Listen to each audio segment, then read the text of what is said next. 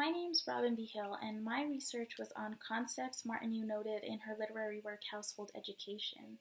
Martineau was all about feminism and education, and in this work she highlighted on the importance of education that comes from the family and the home since the day the child is born and how critical that is.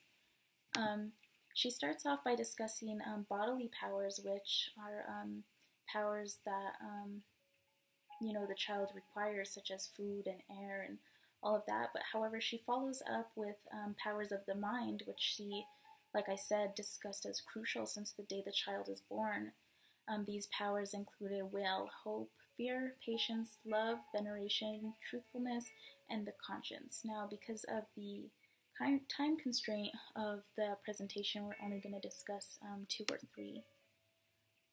So she first talked about will, and she said that this showed up really early in the child and that you can see this pretty early on.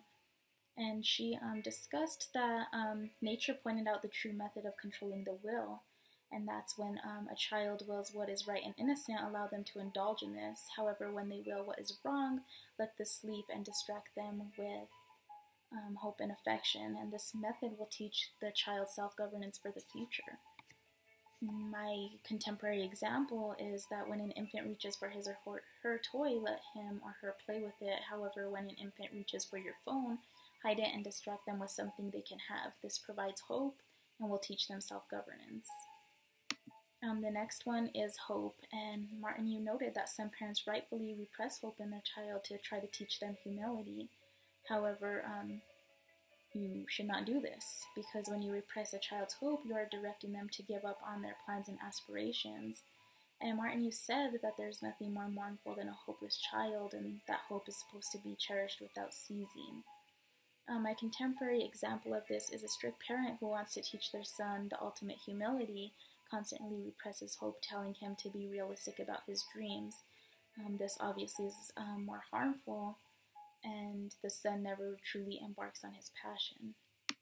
I don't think we have time to talk about fear, so my questions are, what was the literary work published by Martineau called Bodily and Mind Powers, Household Education, Infancy's Teaching, How to Be a Good Parent 101. The answers are on the next slide. So the next question is, which of the following is not a power of the mind discussed by Martineau? Love, fear, obedience, or will? And the answers are household education and obedience. And my last slide is my references.